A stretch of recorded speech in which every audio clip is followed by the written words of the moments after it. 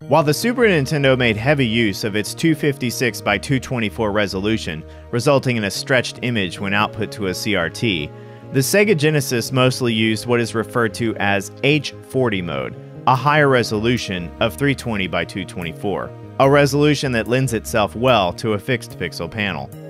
However, some Genesis games elected to use a lower resolution, the same 256 by 224 size used by the Super Nintendo.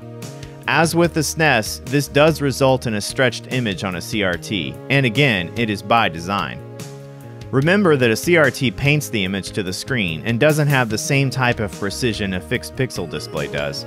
Geometry and overscan will vary between different CRT sets, but there is enough of a difference in horizontal resolution that we should be able to perceive it, just like with the Super Nintendo. Whether or not this stretch is bothersome is up to you. What you are seeing now is a Sega CDX outputting RGB to a PVM display. First up is the 240p Test Suite, an amazing application that you can download for many different platforms. It provides output for both 320 by 224 and 256 by 224 modes. The 320 mode uses 20 16 by 16 pixel squares to fill the screen horizontally. The 256 by 224 mode obviously has a smaller horizontal resolution and doesn't have room for 20 squares. It therefore uses 16.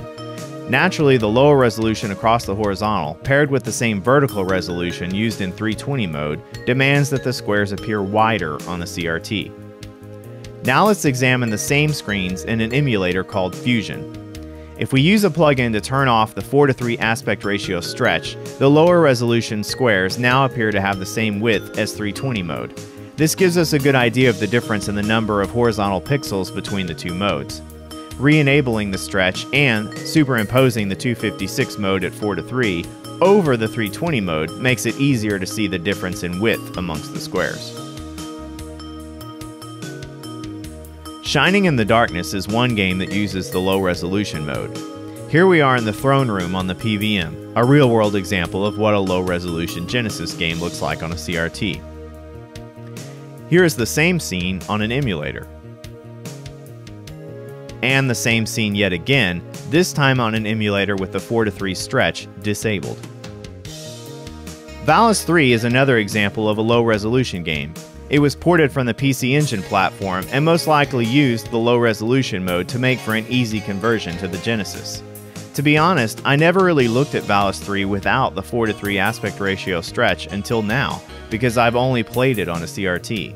Both the cutscenes and the gameplay use the lower resolution mode. Flashback uses low-res mode, and I find it to be a rather interesting case. The game naturally stretches to 4:3 on a CRT as the other games do, but it was also available on many different platforms. I played through the DOS version in the early mid-90s, and it displays a centered image with pixels closer to squares rather than stretching to fill the 4:3 computer monitor. Obviously, there are many CRT monitors that allow you to compensate and stretch the output manually, but not all of them allow this. I seem to recall attempting to stretch Flashback while viewing the DOS title screen around 1993, and deciding it looked better without the stretch. A consumer CRT naturally displays the stretch image from the Genesis, and despite being aware of the difference, I think it still looks gorgeous.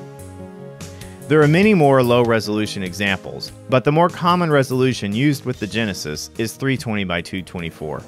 The majority of games used this mode.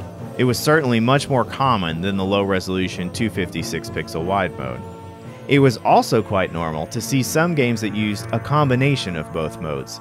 Title screens, menus, gameplay, and the Sega logo might have different resolutions in a single game. Take Golden Axe for example. It uses 320 mode for the Sega logo opening, 256 mode for the animated title screen, and then goes back to 320 mode for gameplay. As far as I can tell, most modern emulators of the Sega Genesis favored a displayed aspect ratio that uses integer scaling from a base mode of 320 by 224. Any 256 pixel sized games are stretched to fit by default. My question to you is this: do you care about gaming in a closer to square aspect ratio for the low resolution mode of this console, or do you just let the stretch happen on a fixed pixel display? Were you aware that there are stretched modes for the Genesis?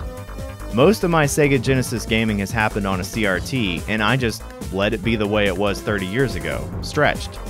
But I'm interested in hearing from any square pixel enthusiast amongst Genesis gamers, should there be any at all.